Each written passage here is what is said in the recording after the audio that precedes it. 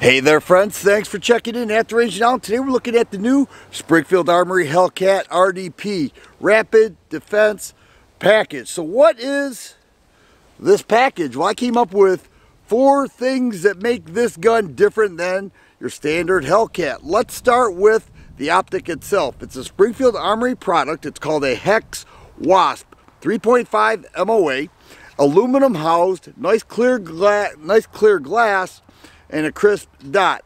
And I mentioned in my tabletop review that out of the case it looked like it co-witnessed perfectly with the tritium front dot, and now at the range it seems that that is the case because there were no adjustments made, and I did just so right there, but I'm hoping to do better. But it does come with a 3.8-inch barrel that has a compensator, so that's the second thing. And so this compensator has some slots all around it to disperse the gases, but it does extend the barrel length 3.8 inches. So opposed to the 3-inch on the standard Hellcat, this one now is available with a compensator that is aluminum. It's lightweight, easy on, easy off, and kind of nice. You know, I'm going to do a slow-mo shortly to see how well it works. Same magazine capacity, all that remains the same. I will mention that the weight difference between this model and the standard Hellcat with the red dot was 1.5 ounces heavier with this. I thought it would be more, but it's really not because that compensator is really lightweight. It does have a Gen 2 trigger, and in that you have a wider trigger bar safety. It's comfortable on the finger.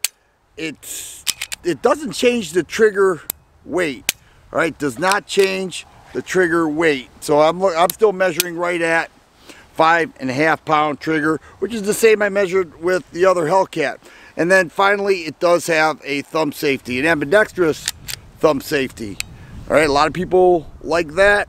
It's left-handed friendly, and you sweep down.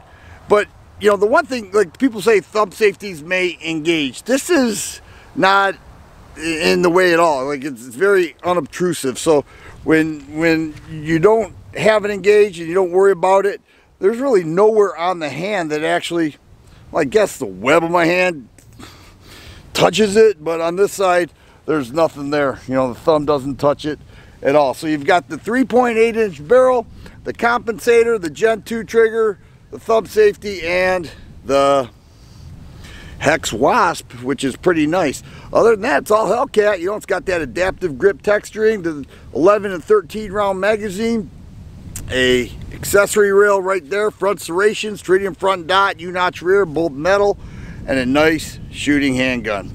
Always enjoyed the Hellcat. Let's go ahead and load this up and we'll fire it some more.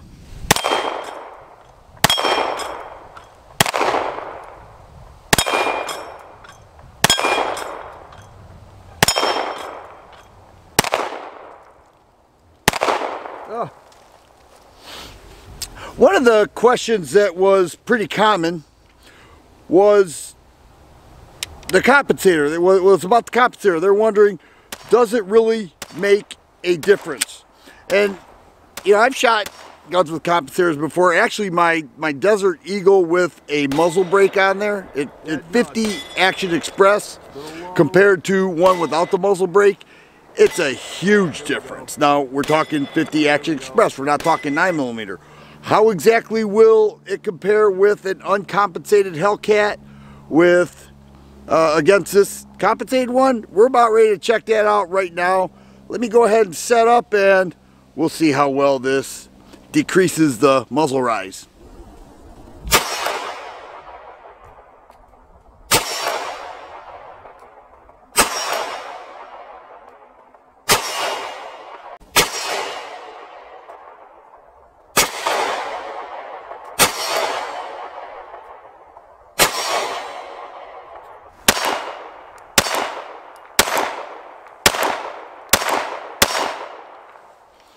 So there it is, Springfield Armory Hellcat RDP.